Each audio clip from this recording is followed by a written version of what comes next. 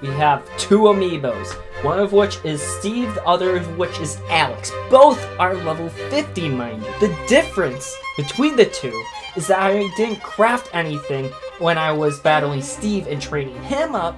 Likewise, I didn't mine anything when I was leveling up Alex. So, I thought, why don't we just pit the two against each other? So we're going to do best of 2, and obviously, whoever wins, wins. And that's pretty much the entire point of this video. Yeah, they're right here with me.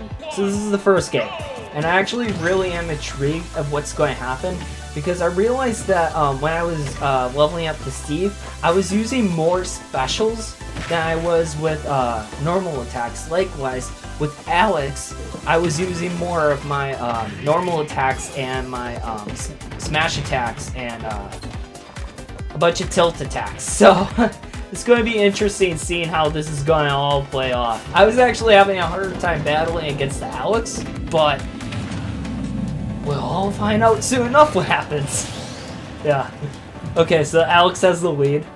Let's see if Steve can pick things up. I realized this too, is that even though I specifically only like crafted with Alex and I only specifically mined for Steve, when it came down to it, they kept doing both no matter what, but it's still interesting to see which one prevails, I guess. Steve actually had kind of a comeback, and they're still duking it out. Okay, Steve has the diamond sword.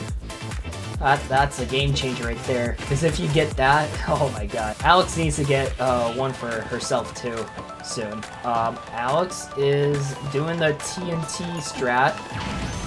Oh! He blew up Steve. Nice, nice. Alex needs to craft, get an opportunity to craft whenever she can, so she could get that diamond sword. She may be able to finish off Steve without losing another stock herself. I actually felt a lot more limited in what I could do with Alex, because once you run out of items, I didn't craft anything, because that was the entire point of the video, so... but I kept losing Alex, so I don't know. Oh! There we go! Okay, that's 1 for Alex, 0 for Steve. Let's see if Steve can have a comeback, and let's see what happens. This is all for the marbles. Will Steve actually have a comeback and let there be a third match, or will Alex be the winner of this matchup? I don't know. It was honestly just an interesting thought to see what would happen. But definitely when I was training, oh, that was a nice spike. Oh, Steve with the spike. Okay, anyhow, yeah, I definitely would realize that I changed up my play style and how I was training my Amiibo when I was going one way or the other. You have more opportunities one way with some moves, and then you don't with other moves. And then vice versa when I was against the other Amiibos, so... Alex still has a chance of winning this. There we go. Alex has 38.9, and Steve with 36.8. That combo that Alex just did with the diamond sword was huge. Steve, you gotta do something, man. No, don't die. Okay, I was going to say, don't SD yourself, man. You're almost, like, going to lose this entire thing.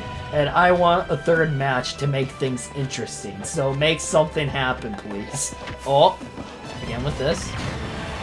Oh, Alex with the kill. Steve thought he could do it with the TNT, but nope. I think it's all done. Because I think with Alex with the diamond, she's definitely going to get a lot of damage on Steve before she loses her second stock. Alex might just be the victor here. Oh. Oh! Okay. Oh, it's Steve. Steve has the diamond. Okay. Okay, this is fine. Okay. Okay. This might... I think it's all done. I think it... Oh! Steve with the comeback. Okay, now he has the diamond sword. Alex doesn't. Alex still has the wood stuff. The wood tools. Okay. Steve just did 20% damage, that's huge. Alex has a diamond tool set herself. What's going to happen? Oh! Alex with the spike!